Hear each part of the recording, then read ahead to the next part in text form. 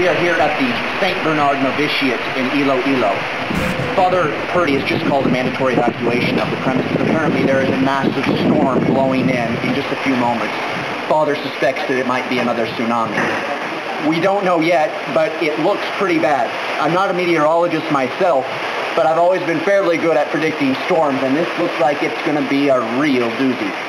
As I look out over the horizon, I can see a dark wall cloud.